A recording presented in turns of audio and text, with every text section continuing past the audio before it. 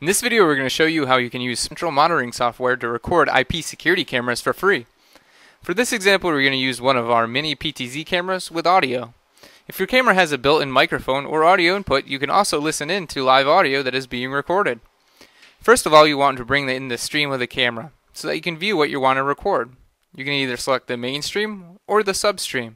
For this example we're going to select the mainstream, though when you press the button to record it will automatically record mainstream. So here we can see we have the camera in our 4-camera grid view. We can drag it to whichever tile we want it to. So we're just going to drag it to the first tile and bring it in full screen. Here we can see this is the mainstream of the camera.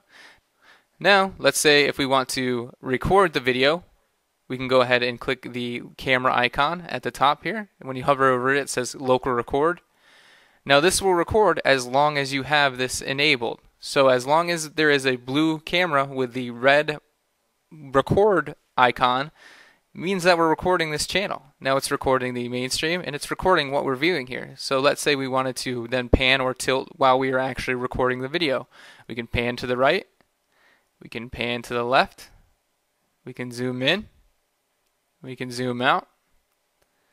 And keep in mind it's also recording the audio. Now we don't have to listen to the audio, but just to show you that you can record and listen to audio at the same time, we'll turn on the audio recording as well. Audio test 1, 2, 3. Can you hear me? Audio test 1, 2, 3. We'll turn this back off and we'll go ahead and stop our recording. Now what this does is records it, and you'll get a prompt in the bottom right hand side of your Windows machine. I'm going to drag the prompt up here so you can see it. And as you can see, it says stop record. The name of our camera, PTZ camera. It's an IP PTZ camera. It recorded the mainstream, and then it gave a nice date and timestamp here.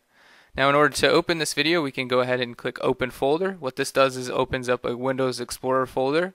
I'll drag that over here so you can see it. Now that you have found your file and you know that it's saved, and you opened up the snapshot and made sure that this is the file you want to view, you can exit out of the Explorer and click the plus icon on it. Now we're going to go to the search and under playback. Now for this we know that we recorded locally. We didn't record on an IP camera or a recorder, so we'll click local, and the most recent video will be at the top.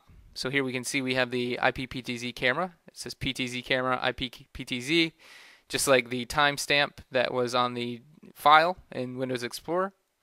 And we'll double click on this and it'll bring up our recorded video. That's how easy it is to record locally with a camera, whether or not it's an IP PTZ, it's a motorized zoom camera, it's a camera with audio, or a fixed lens camera.